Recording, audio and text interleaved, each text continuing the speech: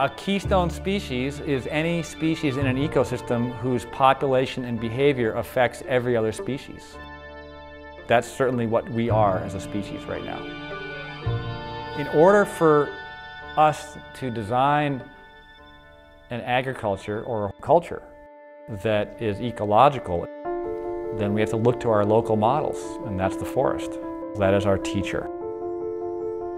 Creating a multi-storied ecosystem with mushrooms and berries and fruits and nuts and grazing animals and vegetables all interwoven. This idea of permaculture. We can actually be healing forces. What could it be like if humans can help make this place sing with life? That gets me really fired up because I can just taste the beginning of it.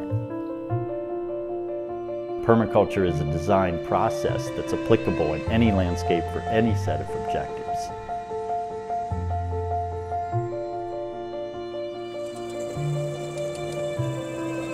Looking at problems and seeing how they can turn into solutions.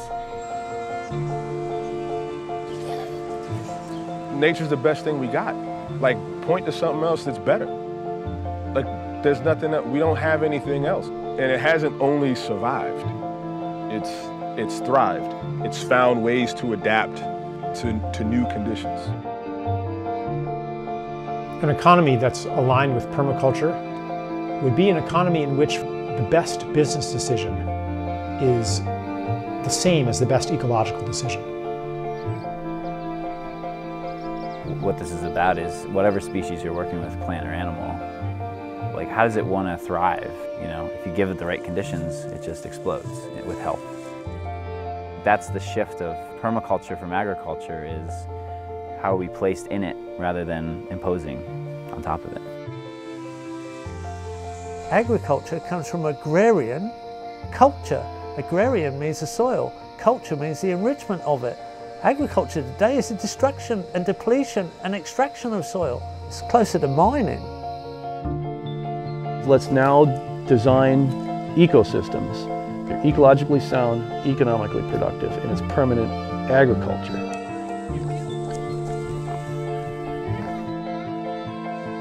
We walk away from this place right here, it'll still be producing crops for the next couple thousand years.